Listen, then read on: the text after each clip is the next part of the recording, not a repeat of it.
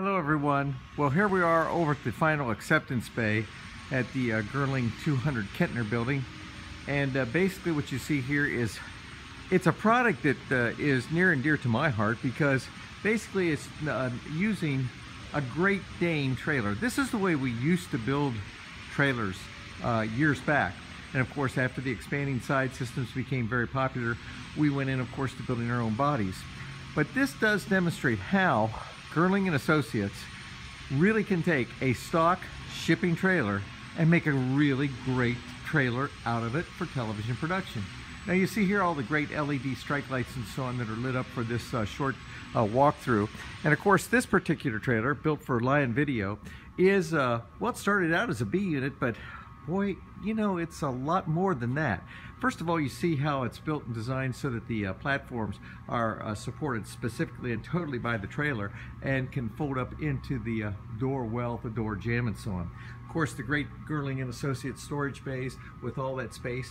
And of course, a lot of things that people really don't realize is the camber that's in the floor system, so that any water that ever would get in there during a thunderstorm or something, it runs out.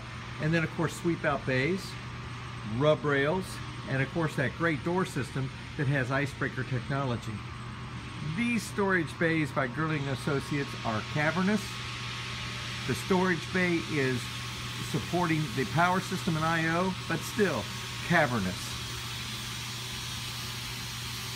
And then of course as we come on down through here, you can see of course this platform here once again, which folds up to the side of the trailer, and the front door that folds up into the side of the trailer.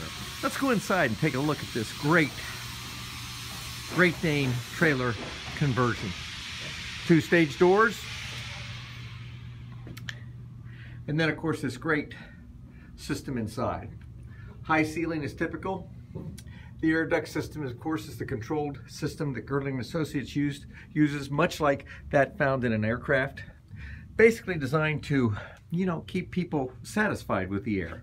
The great storage cabinets and so on, built by Gerling and Associates. Floor panels for easy egress, equipment rack, and of course a nice overhead bridge here. When we look back down through the trailer, you can see this mammoth bench. Of course, that'll be a huge monitor wall right there. Switcher, sidecar system. Just great fit and finish by Gerling and Associates.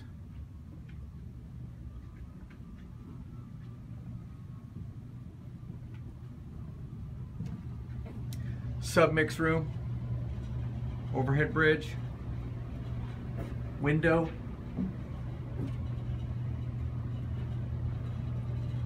speaker group of course, and of course another support room. Power system, air conditioning controls, and as we look down through the trailer, just another great job by Gerling and Associates using a standard dry van built by Great Dane. Totally modified. And one thing about this type of finish is, of course, the Great Dane side system is a riveted side system. But as you can see here, that great paint work that Gerling and Associates is so used to providing our clientele really looks fantastic that we did on this trailer. Of course, the power system, 3-phase power system with tap select isolation transformers. Really a well done trailer for a good client of ours, Lion Video.